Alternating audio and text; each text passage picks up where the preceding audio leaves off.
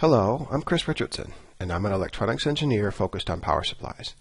This is the first of a series of videos for viewers who aren't necessarily electronics engineers, but want to learn more about, test, and use power supplies. If you're a student, a hobbyist, or someone who needs to modify a power supply for pretty much any reason, electronicstutorials.ws and I hope that these videos will get you started. One important goal of this first video is to show you some basic items that will help to test a power supply, but to do so without spending thousands of dollars or euros or the equivalent wherever you're watching this from. I've put together a list with some of the approximate costs here in Spain, where I live and work.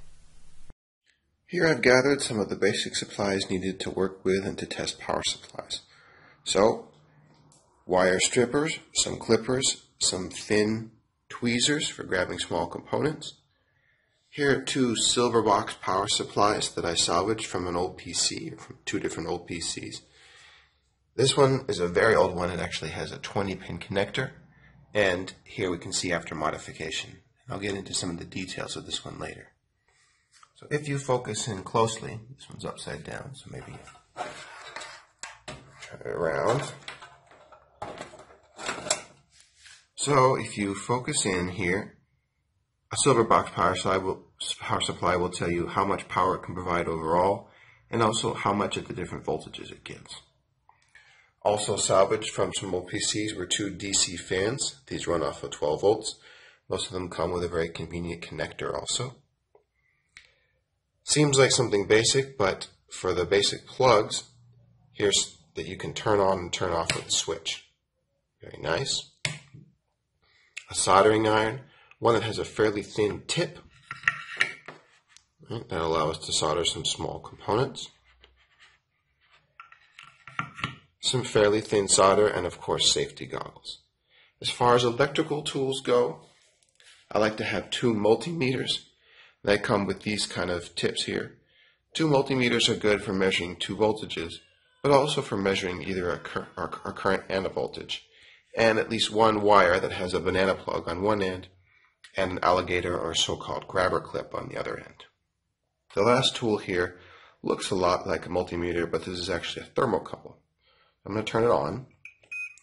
And what it does is actually measure temperature. It measures the temperature out of the tip here. I'm using a plastic workbench here, so this is the kind of thing that you could find anywhere, nothing special. In planning for this series of videos, I debated very seriously the topic of using or not using an oscilloscope. Do a quick search and you'll find plenty of devices like the one on the screen that attach to your PC and make it into an oscilloscope. In the end, I decided this was better than nothing because actually seeing some power supply voltage waveforms really helps to understand them. But be aware that 20 megahertz, even though it sounds high, isn't enough to see many of the so-called transient effects in power supplies. That means things that happen very quickly. So, during these videos, we'll stick to things that happen mostly in steady state. Alright, here we have an oscilloscope that is not the 60 € model that I talked about. It's a slightly fancier one. But what I'm going to do to make my waveforms that I show in all these presentations more realistic or closer to what you would see with the cheaper model that you can get off of the internet is to do two things. One, these aren't the probes that came with my fancier oscilloscope. These are some lower quality probes. And the lower quality probe has lower output resistance or impedance, and it has higher output capacitance. Those are things that distort the waveforms. The other thing I'm going to do is focus in here, and you can see the BW that's written there, that stands for bandwidth. That means that this oscilloscope is bandwidth limited 20 megahertz. Right? That's the same limit that the cheaper oscilloscope has. So that will make the measurements that I show closer to what you'll see if you have the less expensive device. Just about everyone has an old PC gathering dust in their basement or their attic. The floppy disk drive may be useless, but that power supply, the so-called silver box, may still be good. As the web-based tutorial on electronics tutorials shows, an ATX power supply provides a whole host of different voltages and quite a bit of power. Also, take a moment and remove any fans you find in the case of your old PC. Those will be great later for blowing air and keeping your power supplies and other electronics cool. Here's the pin of an ATX power supply. This actually has the 20 pins of the older ones and then the 4 extra pins that you can attach. And it's coming off of a power supply that my brother-in-law was kind enough to donate to the cause. Of course, there are lots of extra wires connected. One important thing to keep in mind is that they're color-coded. Every single wire that's yellow delivers positive 12 volts. Every wire that is black is ground or the reference. Every red wire is 5 volts. And my suggestion is to follow what the tutorial says, because the main connector also has some negative voltages, so this is the one that will actually cut off. Here's the other silver box power supply after I cut off the main connector and converted it into this breakout PCB. So, you can see here I've got these spring-loaded clamps that allow me to connect different wires in there. I've soldered a lot of the wires in parallel here to give me more power. Now, this particular ATX power supply doesn't have a switch on the back. So when I want to turn it on, I'm going to use one of my little independent switches here. When I do,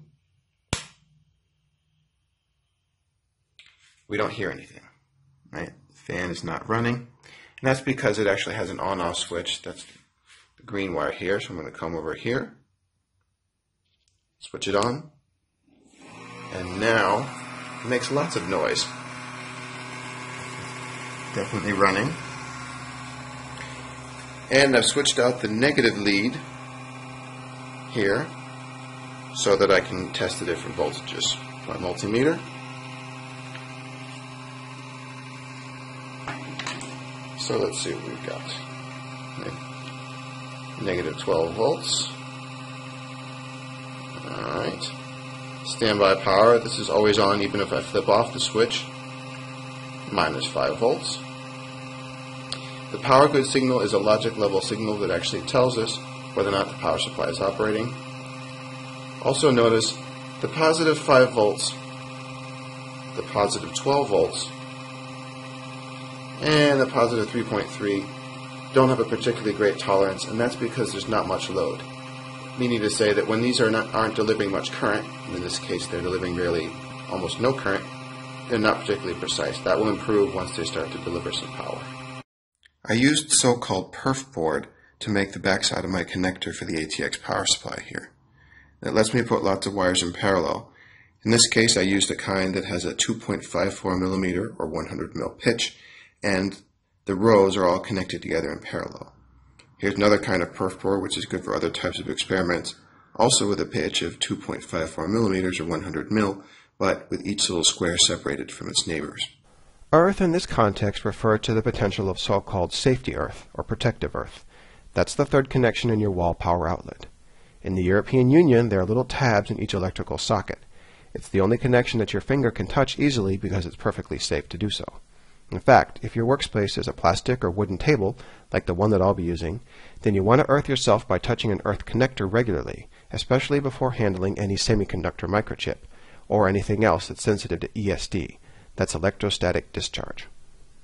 Since I'm using a plastic workbench here, it could build up electrostatic discharge, or ESD. So, what I want to do is to earth myself fairly regularly, especially before I touch any semiconductor chips. So I'm using the continuity tester, the beeping function of my multimeter here, and I'm connected to the earthing clip here. We can touch with our finger. Now, the actual power supply is connected through the cable, and in theory, it's a device where the case should be connected to earth.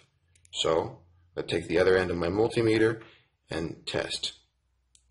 Now, if I press hard to go through the coating, I can see that it does.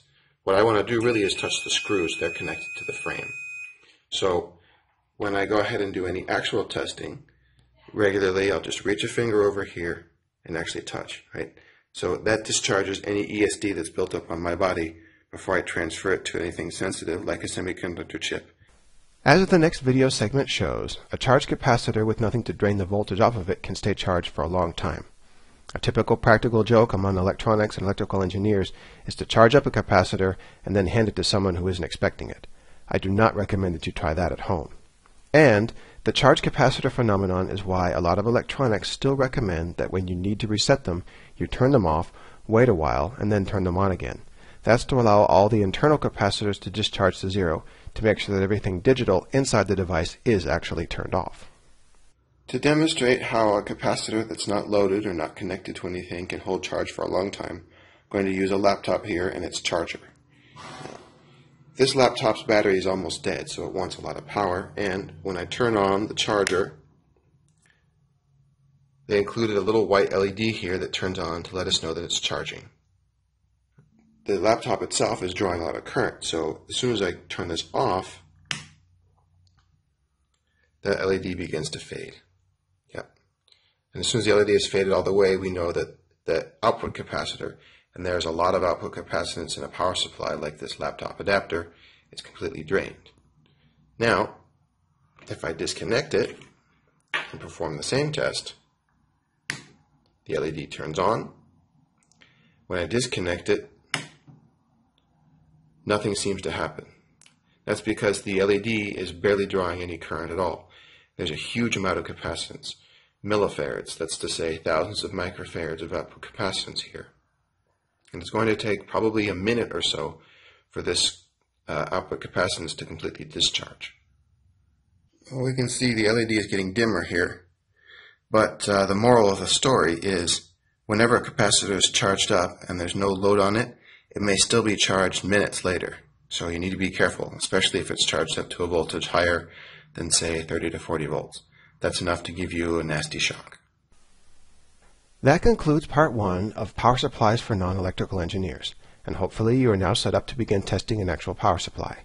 Stay tuned for part 2, where we'll look at unregulated or semi-regulated power supplies. Just to be clear, the ATX that we've converted is a regulated power supply. On behalf of myself and Electronics Tutorials, thanks, and see you next time.